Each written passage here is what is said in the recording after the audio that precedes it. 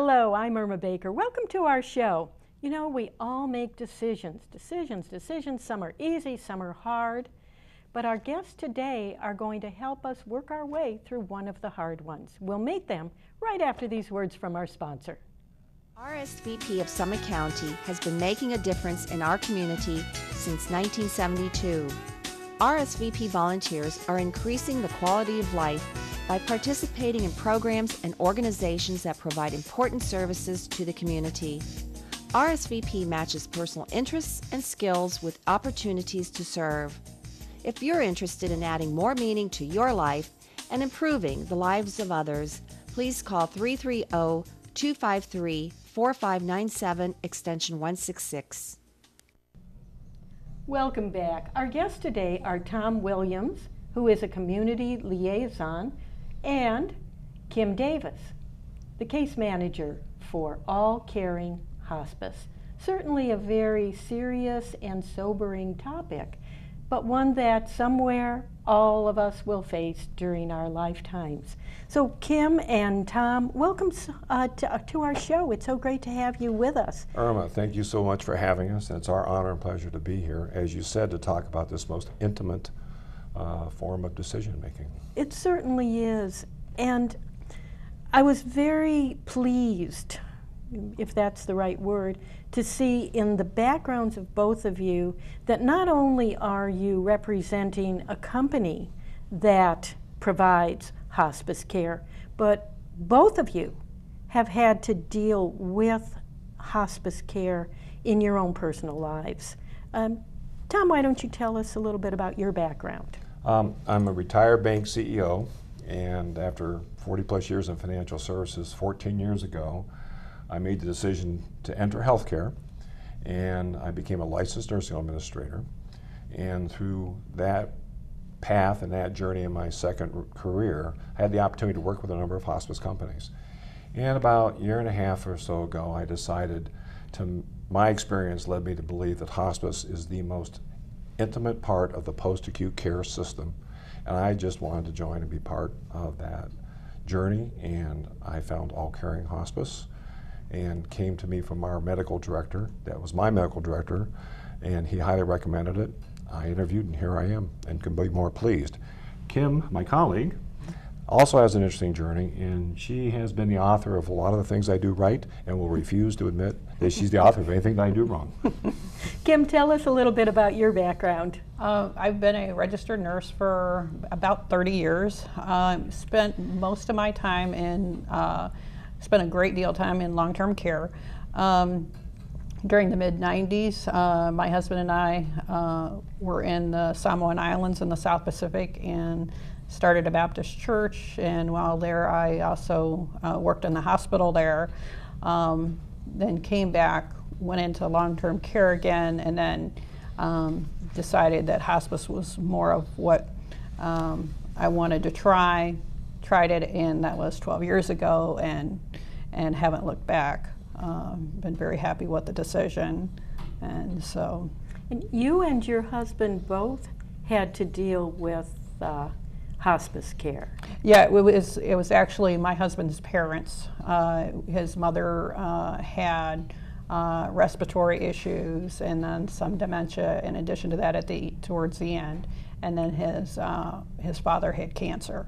And so we journeyed with them through hospice for the last months of their lives. And we found that it was, hospice was able to give us support. While my mother-in-law was alive, my father-in-law was, doing a lot of her caregiving, and hospice was able to give him a lot of support as well. And so, yeah, I've definitely seen, been on the giving as well as the receiving end of the service, and we look at hospice being something that a lot of people think, well, when you put somebody on hospice, you're giving up. But it really is a change in the direction of what you're doing and trying to maximize what you have. Sometimes people, are so aggressive that they can't enjoy the last few months that they have. Tom, what about you? You've had some personal experience with hospice as well. We have my wife, Liz, is a nurse, and currently Kim is actually assisting us. We're caring for her mother, who's a retired registered nurse from St. Vincent Charity Hospital after 35 years, and she has end-stage dementia. We're caring for her in our home. And the complexities for all of us who are in healthcare it's like a tsunami. And so one of the things and one of the passions that both Kim and I have is to be there to support help making those decisions. And so we've relied a lot on Kim and our medical directors, Dr. Shobha Kandawal and Medina, to help walk us through this difficult journey.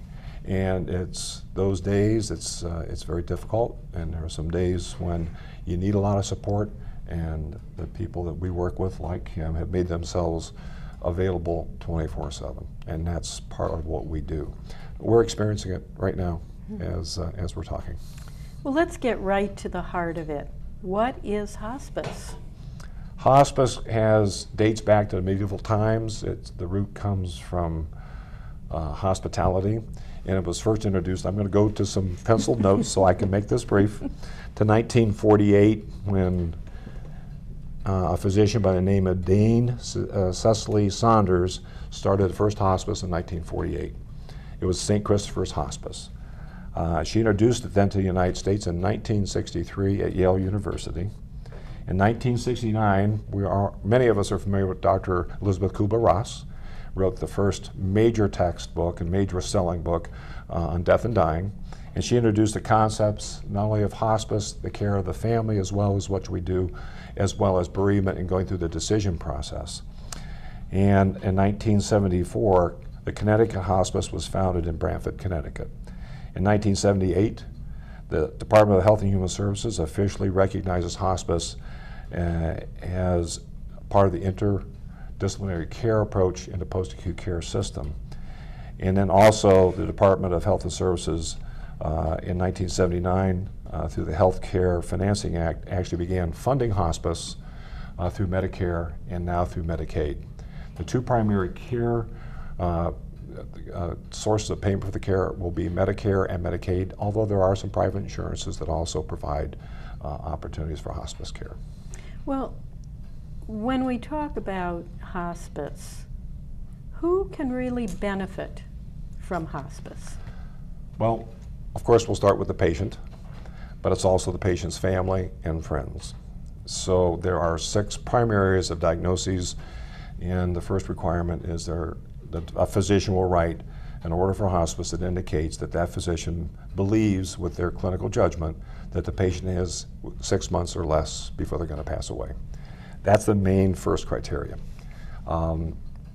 By the way, CMS, Centers for Medicare Medicaid Services, did a study in 2015, and as Kim alluded, hospice is not a death sentence.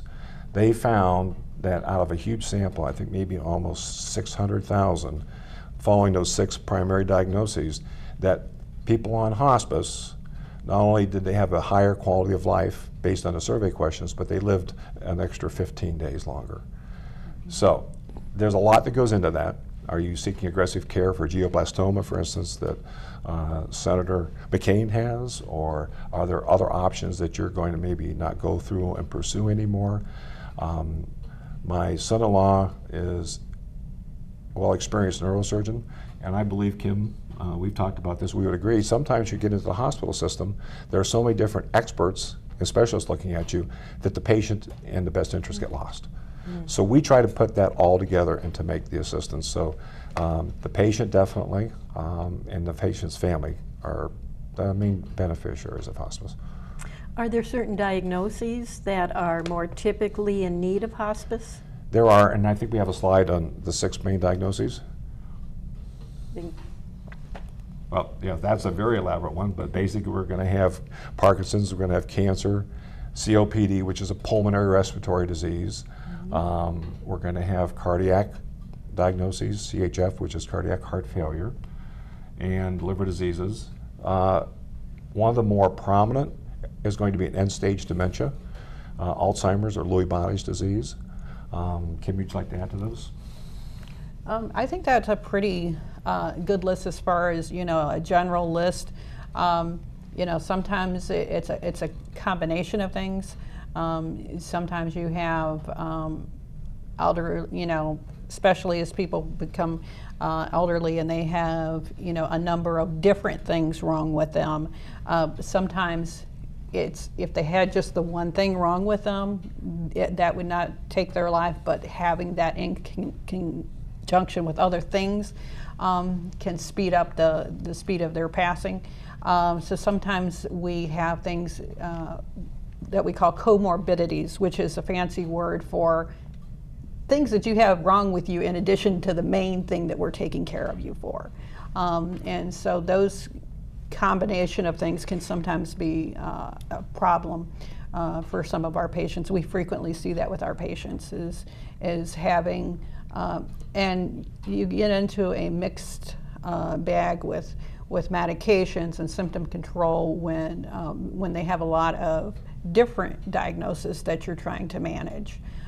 You might have somebody who has, for instance, congestive heart failure, and they've got all this fluid, and you're trying to give them medications to get the fluid off, but they have renal failure, so you don't want to tax the kidneys too hard, so then you're limited. And so sometimes we do a lot with symptom management to make the patient comfortable. You know, I frequently will tell my patients when I meet them that my two biggest goals is to keep them comfortable and out of the hospital. And so, and a lot of patients, that's a very comforting thing, especially if you have patients who have been with the revolving door in the emergency room, which a lot of our patients, you know, we'll get them and they've been in the hospital 3 or 4 times in the last 6 months. And, you know, that's hard. And if you have somebody who has any form of dementia, whether that's their primary diagnosis or a secondary diagnosis, that going from home to a hospital and then maybe to a nursing home for rehab and then back home, all of that movement, it can really work on their set them back. And, you know, and even just on, you know, on a person who's otherwise healthy, just that going back and forth to the hospital is very draining.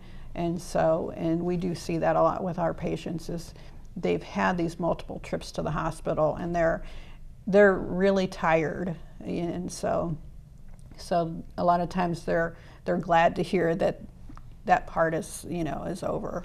And Medicare is actually seen this as a tremendous advantage as well, not only to lowering the costs of the end stage of somebody's life, but also for the quality of life. And again, those studies indicated that anytime you would change the environment, so we care for patients in the home, we care for them in skilled nursing facilities, assisted livings, and if we can limit the changes, whether you need to go back to the hospital or the care providers change, if you keep shifting the care providers, particularly if somebody has some dementia, it sets people back and it can exacerbate a condition and a quality of life for not only the patient, but the family and loved ones who are caring for them. And if they're in a skilled nursing facility or an assisted living, that's part of their family too. Those caregivers there are also part of their family. Well, it sounds to me like there are actually levels of care that you're providing. What are those levels? How do you decide what is the kind of care that people need? Well, our first level is a comprehensive level. Well, there is different levels of care within Medicare guidelines, and routine is what most patients are, which is intermediate visits during the week, and then, you know, and on-call needed visits as necessary. Then you have, if patients have symptoms that cannot be controlled, then they can be inpatient, sometimes even in a hospital, or some places have like a hospice facility. Our company does not. We take care of people where they're at, but sometimes people will go to a place like that, and then you we'll have that. And then sometimes we have respite where that we have a patient who's being taken care of at home by the family, and then Medicare gives an allowance of 5 days every quarter that a family can have their loved one go to a nursing home so that they can have a break from that caregiving. You know, we had a patient where that the daughter was her primary caregiver, and she wanted to go out of town, but she couldn't, you know, her mom was not well enough to go out of town. So she was able to use the respite to, as a way for her mom to be taken care of, and yet she was able to go and get some rest and recoup herself. And so, so there is those different levels of care. I'd like to expand just a little bit on, Kim mentioned hospice house or a place for hospice, and she also mentioned that we care for in place. So in this case, for instance, if someone's in a skilled nursing facility and they have that need for that extra care, we've actually contracted with the skilled nursing facility. We increase our visitations with our case managers, our medical director will make a visit. What that accomplishes is that patient doesn't have to be moved. They get to see the caregivers in the skilled nursing facility. Their family members are usually more comfortable there. If they're at home, then as we would do with the respite, they would go to one of our contracted facilities. And again, the family's close by. And that facility is going to be very educated and very well tuned on how to manage that process. And they do so in a more of a home-like environment.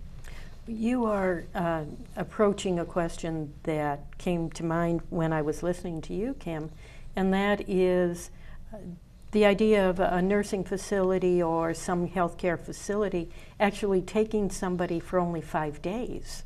Is that something common? It seems like there's such a waiting list, but it's your contacts with those organizations? Mm-hmm. We have contracts with a number of facilities. We serve, with our company, we serve the most western part would be Lorain County, the most southern part probably Stark County, so all of the northeastern part of the state of Ohio we cover. And in those areas we have contracted facilities, and it's based on their bed availability, but because of the care and our reputation, they will normally make a room available and a bed available for a respite stay. That's a wonderful opportunity to have there. And of course, from that wide area, you're also serving Medina County and Summit County. Exactly. So our entire area, Yes. which is our viewing area. So, that is, I'm sure that's comforting to the caregivers as well as to the patient. Yeah, it is, because sometimes you'll have, when you have a patient who's at home and who's alert and oriented, but who has a large demand because of how sick they are, they will feel bad about, you know, the drain they are to their family and the hardships that they are causing to their family. So it can be encouraging to the patient because, okay, I'm going to be, you know, away from home for a few days, but, you know, my daughter, my wife will be able to go out of state and visit the grandkids. We'll be able to, you know, whatever for a few days just to rest. And, you know, I've had cases in the past where that, because when you're dealing with elderly, if you have an elderly couple and, you know, one is taking care of the other one, if one of them, if the caregiver has health problems, then that's where the respite can come in, as well as sometimes, you know, say the caregiver needs to have cataract surgery. You know, it's kind of hard to do when you're the primary, or they get the, you know, those kind of things. So that's where the respite can be very helpful to families. And well, all of this information is building a good resource for people in coming to the decision of when should you really consider hospice care. The dialogue in the ideal setting would begin with a physician. In fact, there were some new benefits provided by Medicare that would incent a physician to have end-of-life planning. So I go through with my physician, do I have a living will, and go through my advanced directives. Part of that can easily be a hospice conversation as well if someone is facing a terminal diagnosis. Unfortunately, physicians have yet to be schooled And I think to a person, they will let you know the Hippocratic Oath is very important to them. They are going to treat, and they're going to cure. And it's a very difficult decision for the physician, which makes it even more difficult for the family. You know, that's a very interesting concept. Never thought of that, what it means to a physician to have to say there's nothing more I can do. It For is a lot very of difficult. for a lot of physicians, it's a fear, a sense of failure, because that you know, it's been ingrained, you know, through all their education to cure, cure, cure, and so to say I can't do anything anymore is to. I think that for a lot of physicians, it's hard for them to accept the fact that death is a part of living. That we see death as being something that's coming, and it's how are we going to deal with it. And you know, and I think that that's where that the discussion is good. That's where people can have a discussion with their families, because one of the things that I use when I'm talking to families is that when they do surveys and they ask, how do you want to die? If people, and you take away the, I want to have a massive heart attack and be gone in a second and not have to worry about it. If you take away that, then people are, and you give them the option of being at home with their family around them, or whatever their home is, whether it be a nursing facility or assisted living or their own home, or to be in the hospital hooked up to monitors and beepers and only have their family be able to come in for 10 minutes every 4 hours. Most of those people are going to say, I want to be home. I might add too about the caregivers. As I said earlier, my wife and I are actually living this right now with her mother. Her mother has those moments where she remembers being an RN and is very vocal about what her wishes are. She prefers, like 65% of most seniors, to die at home. She prefers to be surrounded by her family. She is caring about our burden. We both hold down full-time careers. Fortunately, my wife works at night, I work during the day. But we care about caregiver burnout, and she does too. She's a very compassionate woman, has been her entire life. But the caregivers also need that support. And so assisting in making the decision, I like to spend a lot of time with the family members, even when they just begin to contemplate hospice. It's such an intimate, we could talk about demographics, socioeconomic, faith, etc. Regardless, when it gets right down to it, is that one situation where that conversation is held, and I would say 90% of the time afterwards, there's a sense of relief for the caregivers. Yeah, and we have a whole team that's involved too. It's not just the nurse. There's a nurse. There's a nursing assistant. There is a chaplain if the family wishes, and also a social worker. So these are to help not only the patient through the journey, but the family through the journey, because the patient is going through this journey of loss of function and not being able to do the things that they want to do, and the frustration that comes along with that. But the family is going through the thought that this is my wife of 65 years, and I'm going to be losing her.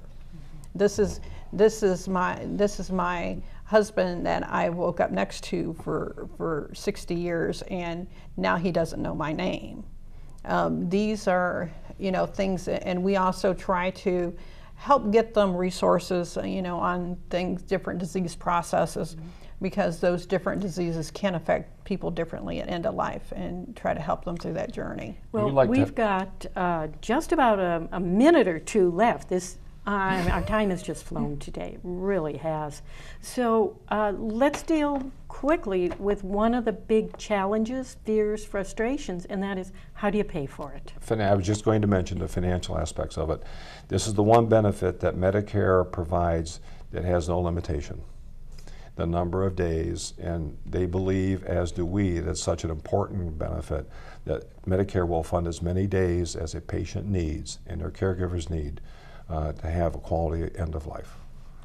So Medicare is a primary, Medicaid as well, and I would say the vast majority of individuals will have a form of Medicare, regardless of their age, Probably sometimes because if you have Parkinson's disease or leukemia, then you automatically qualified for Medicare and the Social Security income. And some private insurances will have an allowance for so many days for hospice. So people should check into what their insurance coverage is. They should, would they contact you to say, can you help me through the Medicare, Medicaid process? They can contact us and we can verify whether or not they have coverage, and then, you know, and see whether or not whether it works out that way or not. And I personally work, because of my experience as a licensed nursing home administrator, as a banker, I work with the families many times to assist in the process. And we get the resources. One way or another, we'll network and get the resources to get their answers. It's not a fearful thing. We can make it happen. Well, thank you so much for being with us today. I think that you have answered some of the very hard questions that so many of us have, whether personally or as caregivers. So thank you so much for being with us, and thank you so much for watching our show today. We hope it's been helpful to you, and please do have a wonderful day and come back and visit us again. Thank you. Thank you very much, Irma.